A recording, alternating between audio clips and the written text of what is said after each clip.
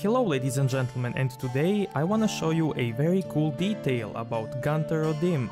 You can see him in many places while playing Hearts of Stone. For example, when you start the Hearts of Stone, you can see him in the background. You can see him 2 times at the wedding, in the auction house,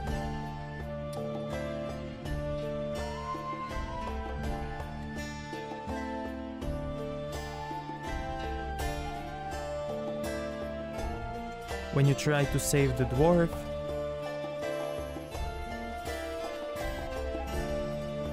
and when you do the heist.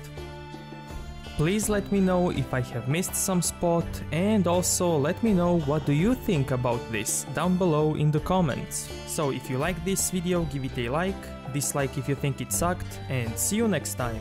Thank you.